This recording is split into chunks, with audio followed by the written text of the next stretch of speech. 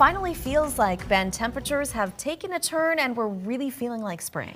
I've got to say, Lauren, looking at the long-term pattern, I don't see a lot of chances for big snow going through the rest of the month. And then all of a sudden it's May, so might we be done with the snow? Maybe put away the parka? Oh, I don't know. It's always a risky call in these parts, but it certainly looks like spring as we move along.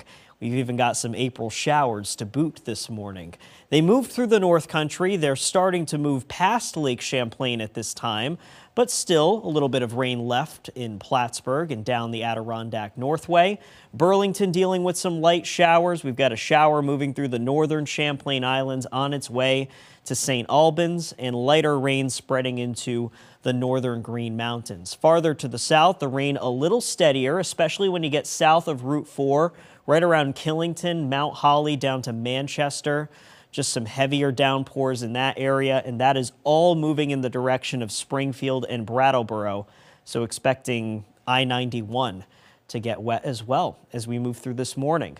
More moisture on the way later today. This stuff in the Ohio Valley and western Pennsylvania is what gets here by the evening commute.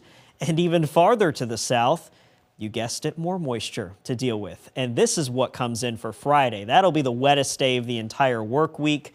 And you could just see all the problems this rain is causing. So many flash flood warnings up across the state of Louisiana. Even a tornado warning in the middle of Mississippi. We're not expecting any severe weather locally, but it is a potent system that will be here by the end of the week.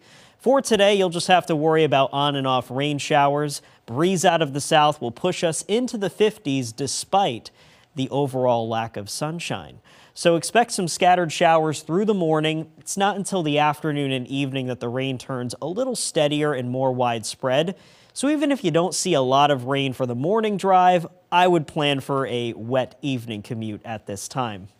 And that rain leaving for the overnight. So we're looking dry through about this time tomorrow. And then here comes a second round of rain, south to north through the morning and early afternoon. Probably lingers in the Northeast Kingdom longest, but I'm optimistic the end of tomorrow is dry. And then you'll see Friday all the yellows and greens showing up on the map, indicating the heavier, more widespread rain that we'll have to deal with by that point.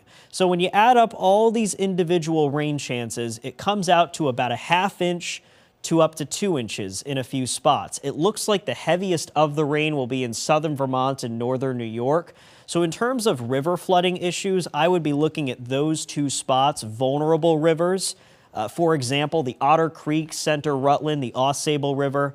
Watch that towards the end of the week because I think some of those smaller streams will get close to cresting their banks. There will also be some wind on Friday too.